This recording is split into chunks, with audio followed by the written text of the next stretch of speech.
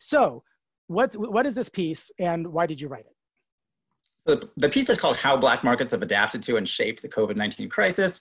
It's basically, it's been put up on the Vision of Humanity website. It's basically a kind of a sort of a curated experts blog for economists who are interested in peace issues. And it's kind of a joint project between the Institute for Economics and Peace in Sydney and Economists for Peace and Security. So different markets are responding to the crisis in really different ways, right? And that depends on whether the good or the service in question is imported or exported from a given country, a given region, and what the elasticity of supply and demand are. So for instance, the US is a large net importer of illegal drugs, right? Everybody knows that.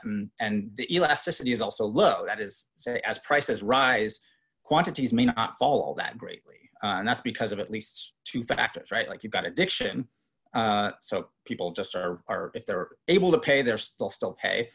And then you also have right now, in this moment, you have this rising unemployment rate, which the Bureau of Labor Statistics puts it like 13 to 15%, but might be as high as like 25%. You also have this social isolation problem, which you and I are currently experiencing. And so those things kind of combine to produce greater numbers of, things like suicides, but also new demand for drugs. And so in this way, you could sort of think about drugs as what economists would refer to as like an inferior good. So like powdered milk, right? The poorer you are, the more of them you might be willing to buy. So for this reason, prices have actually gone up and incentivized the domestic production of alternatives. So I do work in protests, and we're having a conversation right now about the way, is COVID changing anything about the way people protest in a way that's going to have lasting effects? So are there new things happening at the moment, but are there long-term changes on the horizon? What is your sense across these different sectors of whether or not these are short-term or long-term changes? I honestly think most of them are unfortunately short-term. Like that huge spike in probably domestically manufactured other drugs in the US, that's already gone down. To take the other example of human trafficking, which is also sort of your shtick. Here in the US, we're a large net importer.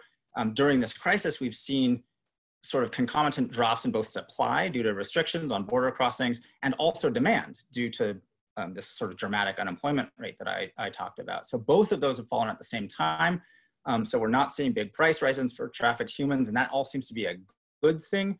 But I think that that's likely to just as the economy recovers, those sorts of trades are also likely to recover.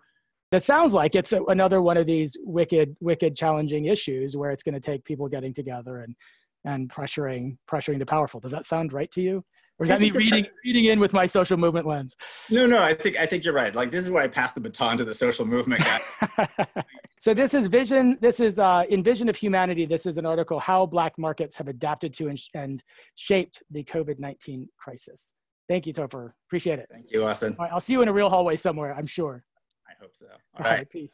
Bye-bye.